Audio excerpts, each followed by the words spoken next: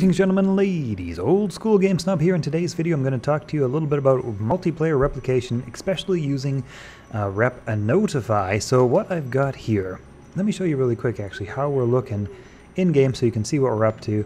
Basically that little high above the player's head, which is going to become a health number when I shoot, like so, and so on and so forth. Basically what we're doing here today is we're updating that little health bar above the player's head using rep notify. Now, this is the way that you would do it without rep notify, right? So first you would call a server event that would then call a multicast event that would set the text above the player's head. There's quite a bit to that. There's a few things. It's quite a few little steps in there, and I think it requires also some remote procedural calls that I think maybe use a little bit more resources than the rep notify method. I think that's my understanding of it. I'm just learning about it here today, and when I learn something new, I like to make a tutorial so I can remind myself how to do these things later. And hey, it seems like you guys have found some of those tutorials helpful, so here we are with rep notify here today as well. Basically, here's rep notify. Alright, so when you create a rep notify variable, so here we're setting my current health with rep notify, and in order to create a rep notify variable, all you have to do is set the replication to rep notify, right? When you do that, you will automatically have a function created that will just basically be called onRep underscore and then the name of your variable. That just gets created automatically. All right, now here's the thing about rep notify. Rep notify are variables that are broadcast out to all clients from the server. So you can update them here like this, and they will broadcast out to all clients as well. So basically, what I'm doing instead now of this this whole RPC, server multicast call, instead of doing all this, which works if I plug this in, right? So I go ahead and plug this in. As you can see over here, let's just do a little compile and save. Let's grab the server side over here, and that works, right? That updates the health bar above the player's head, no problem. But, like I say, there's quite a lot of stuff I got to plug in there, right? That's kind of clunky. And I believe it's also less efficient in terms of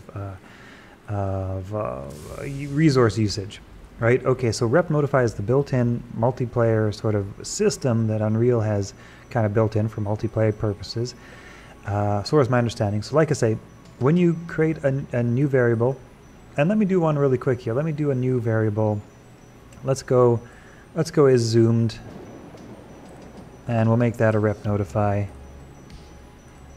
Right, and see what happened over there? As soon as I made that a rep notify, I got this function called isZoomed that was created automatically for me, right? So I've got this function now for my onRep health current, which is basically just the current health of my character. And inside that function, all I'm doing here, and this may or may not be the best way to do this because I'm just learning, guys, so if this is not a good way to do this overall, let me know in the comments, but it works pretty well.